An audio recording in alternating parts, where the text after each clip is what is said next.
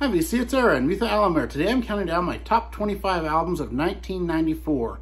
And my only stipulation on this is I have to own the album on one form of physical copy or another. So, you know, vinyl, CDs, cassettes, as long as I have it on one of those things, I will put it on my list if it's one of my top 25. And I'll get started here. It's another really good year here. And amazingly, I have the majority of these on vinyl. I know the last year I really took a dive on my vinyl. I only had like 11 or 12 of them, maybe something like that.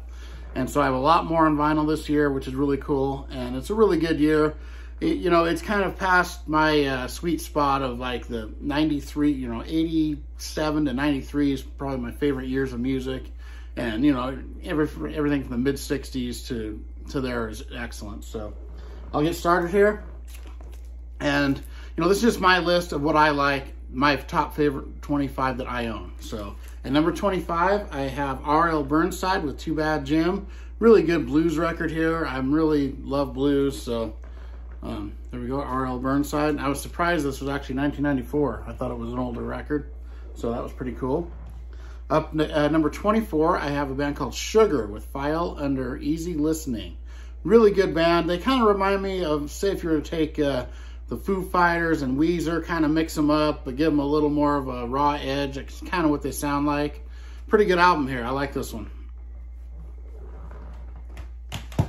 Okay, at number 23, and a lot of people absolutely love this record. I like it, and I don't think it's one of the stronger Unplugged records that was put out at this time, but a lot of people think it's the best thing ever made. But to me, it's a really good record, but not an excellent record. This is Nirvana Unplugged in New York. And, you know, I've always had a problem with Kurt Cobain's vocals. I don't really like them that much, but the music has grown on me over the years. I had never liked Nirvana when they were first out. I've come to appreciate them, so it makes my list at number 23. You know, it's got some good stuff on here, too. There's the track list. You know, everyone knows this record. I really prefer the Alice in Chains and Kiss and Tesla. They're Unplugged, and a couple others. A lot more than Nirvana, but it's a decent record. Pearl Jam I like better. And number 22. This is a punk record. NoFX with Punk in Drublic. Pretty good record here. Not my favorite style of punk, but I like it a lot. You know, I prefer the late 70s, early 70s, 80s punk, but this is still a pretty good record here. At number 21, an amazing album. Probably the mellowest record on my list. This is Grace by Jeff Buckley. Really good album. My friend Jeff Witcher got me into this, and I've been spinning it quite a bit. I really like the last two songs on the album the best, I think, Eternal Life and Dream Brother. I think it finished it off strong. A little more rocking and almost some grunge elements in that, which I really appreciate. But really good album here. At number 20, and this was a monstrous album when it was out. My friend's band played a few songs from this, and their live set, like 2 of them, I think, from this album. This is The Offspring with Smash. Really good album. Love this album. You know, it's got Come Out and Play, Keep Them Separated, that song on here. Self-Esteem is on here. But it's a good, solid album all the way through. Number 19, the Stone Temple Pilots with Purple. Another really good, solid album by them. My favorites are their third and first. This is a really good one too, though. Had some big hits off it. You know, Vaseline, a few others. I think Vaseline was on this. I know, let me see. Yeah, Vaseline, Interstate Love Song. All those songs were played to death back when this was out. And I actually prefer the first and third a little better than this one, but this is a good, solid record too. I like the Stone Temple Pilots. Good album there. Okay, at number 18, first of my 3 cassettes I have here. And I actually like this album quite a bit. This is Veruca Salt with American Thighs. Really good band. Had, I think there were 2 sisters that played guitar and sung, and they were a good, you know, really good alternative band. Seether was on here. I love that song. This is a good, solid album all the way through. Really like this one. At number 17, this is a great, great album. This is Wallflowers by Tom Petty. Love this album. The more I hear it, the more I like it. I'm so glad I got the reissue of it. Got the 3-disc reissue, and it sounds amazing, and this is a great album. Love Tom Petty, killer stuff there.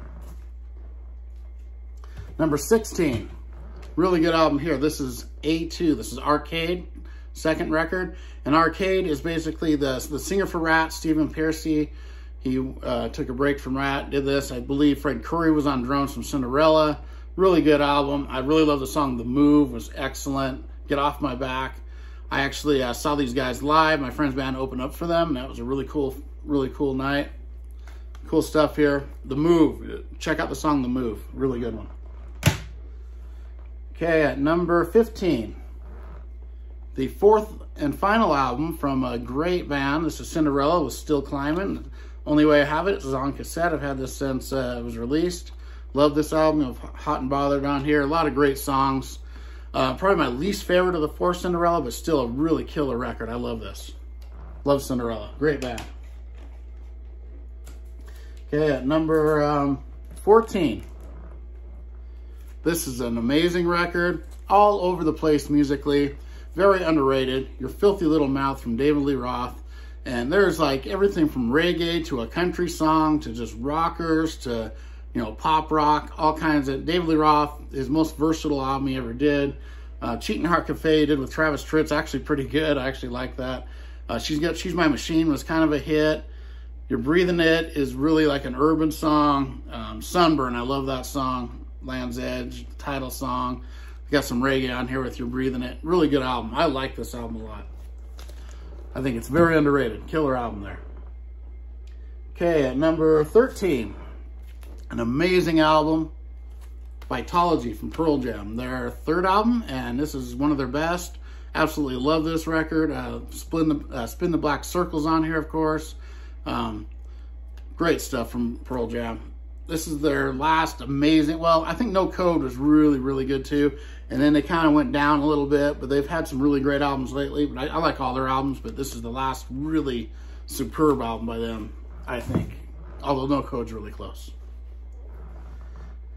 Okay, at number 12, and this album, it's one of my grails on vinyl, and they put it out a while ago. Now it goes for ridiculous amounts of money, even the reissue they just did.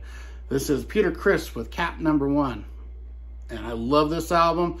Peter Criss does half the vocals. He has another singer do vocals. And this is really the album he should have made for his Kiss solo record. I mean, it's rocking.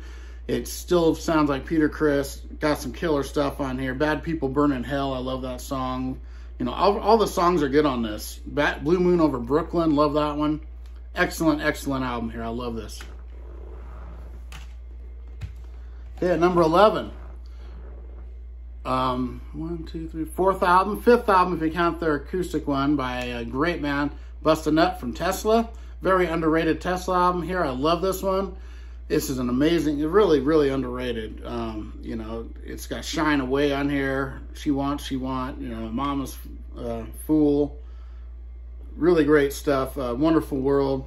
They do a song called The Games People Play. It's a Joe South song, really good. Amazing record. I love this one. Need to find out on vinyl too if they did release it. I'm not sure. So now I'm up to my top 10. All these albums are classics to me. I absolutely love every one of them. And I'm starting off with Danzig 4. Love this album. I don't like it quite as much as the first three, but it's really close. This is a great, great album from Danzig. And, you know, his vocals are amazing on here. Great musicianship, amazing songs. This is right up there with the first three. It's just really close. Amazing. If you don't know that album, check that one out. At number 9, my last cassette here. Need to get this on vinyl if they'll ever release it.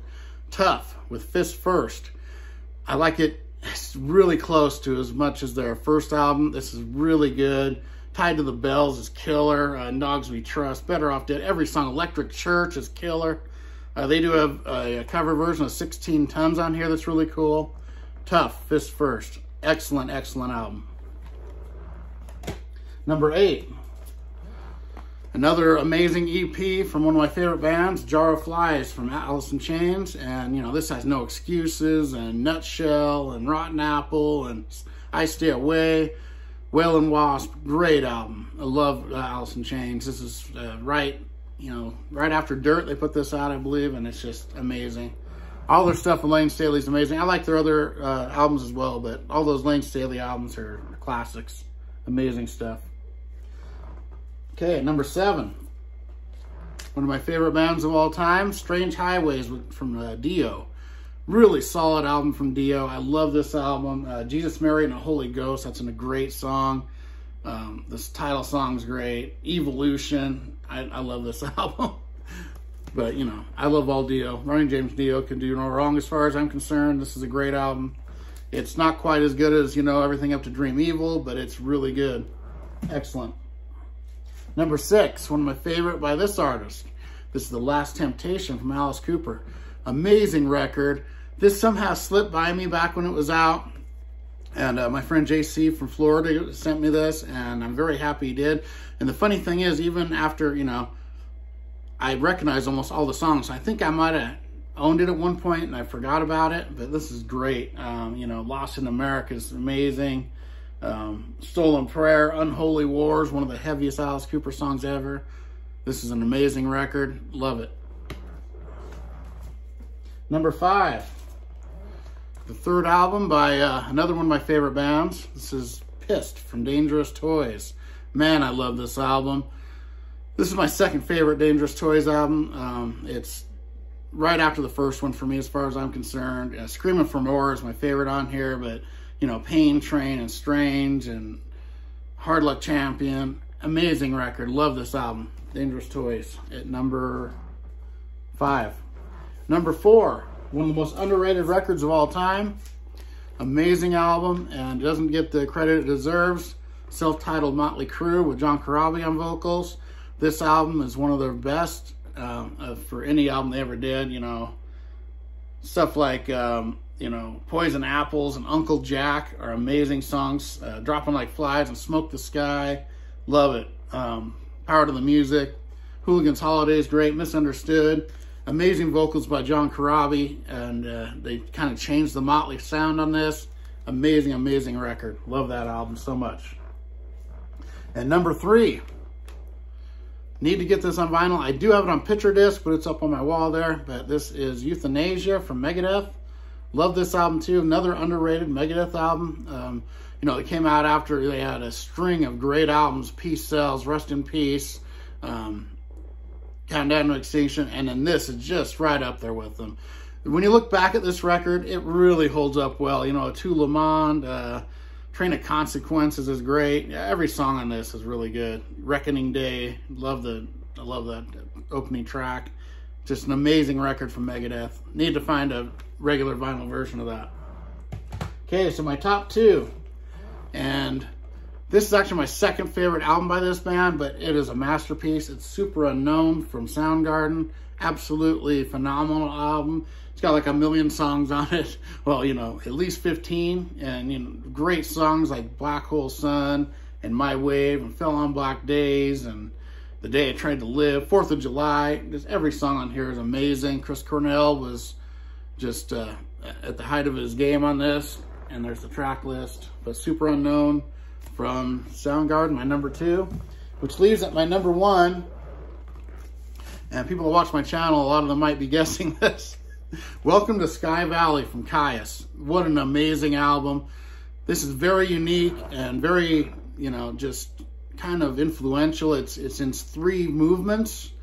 And so you buy it on cassette, on CD, and it's in 3 parts. It doesn't break down all the songs, but it's, you know, it's got like all these different weird sounds, and then it's got like Killer Space Cadet, which is almost like an acoustic thing.